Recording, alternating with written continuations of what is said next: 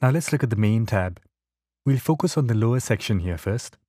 This first option is for the maximum number of voices that can be played by a patch. It ranges from 2 all the way up to 16 voices. Let's set it to 2 for now. So if I hold down more than 2 notes, the oldest note will be removed. This is called voice stealing. So you should notice that when I played the higher D, the lower D was removed. Okay, next is stack, which is for Unison Voices. So when holding down one note, the voices can be doubled, tripled, or even up to 6 voices can be layered together.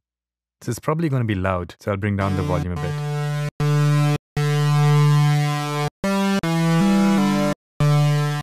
When compared back to a single voice, you can hear the difference. Unison is not going to sound that interesting as is. It gets more interesting when the voices are detuned. We'll look at this in more detail when we get to the Trimmers tab. Okay, next is the mode, which is set to polyphonic right now, so we can play more than one note at a time. The number of notes being limited by the voice limit set. In monophonic mode, only one note will play at a time. Legato works the same as monophonic, but the difference is in how the envelopes are triggered. Let's make envelope 2 modulate the cutoff of the filter. It's already assigned here, so I'll just increase the depth. I'll bring down the cutoff a bit.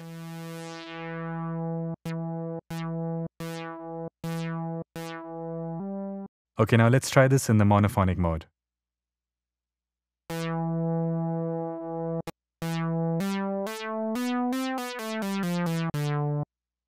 Now, even though I'm playing in a legato fashion, the envelope is re-triggering every time a new note is triggered. Let's try the legato mode now.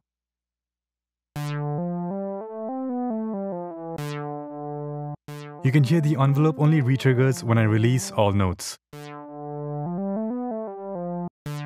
Otherwise, it stays at the sustain value. So that's the main difference between the mono and legato modes.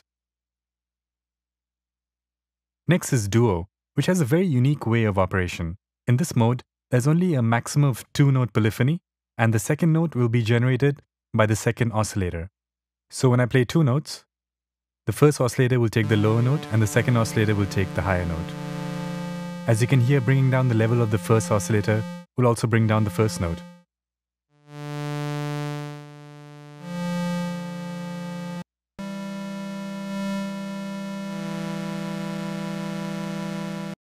A very interesting way of dealing with polyphony. Okay, and lastly, there's the Poly 2. In this variation of the polyphonic mode, voice stealing happens at the release stage of an envelope. So I'll turn on the release on this envelope. We're set to 2 voices. So when I play a note after releasing the previous note, you will hear the first voice gets cut.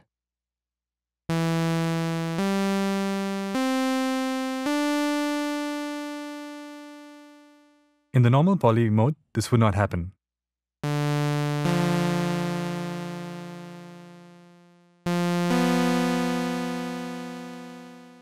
Both the notes are heard in the release stage. So this Poly 2 can be helpful to use in patches that use a lot of voices and have long release stages. Having some of the voices that are in the release stage cut can help maintain a high polyphony. I'll set this back to mono for now. The next option, note priority, only applies to the mono and legato modes. It's set to lowest right now. That means the lowest note will always take priority in a performance. So as you can see, none of the higher notes are heard as I'm still holding down the lower D. Only when I release it do you hear the higher ones.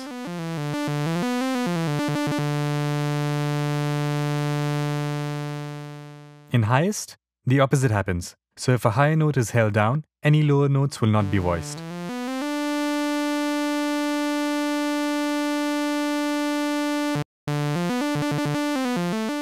And in last, the last note held will take priority.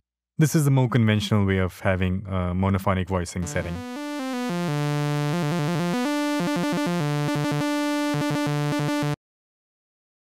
This large knob is the master output control.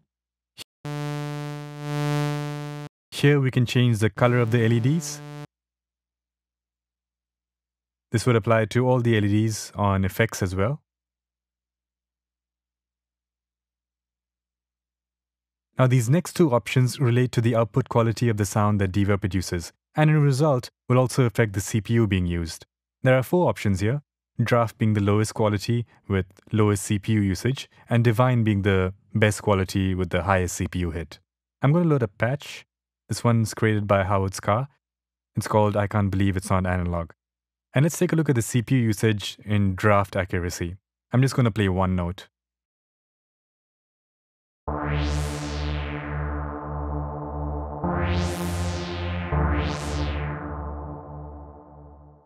You can see it's quite minimal. It goes up a bit when multiple voices are played. Let's switch over to Divine.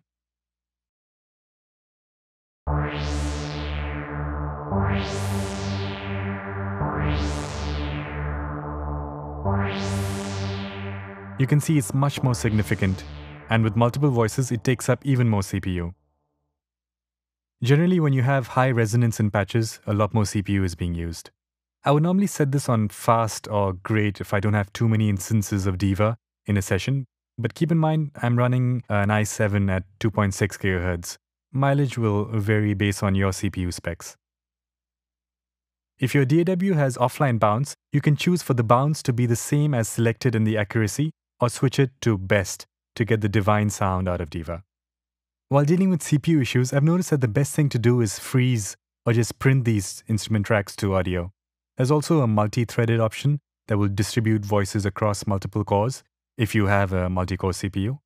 Try out these options and find what works best for you because it will never be the same for everyone. But if you're using multiple instances of Diva in a session, it's best to have this off for most of them. Alright, in the next tutorial, we look at the tuning and amp and pan section.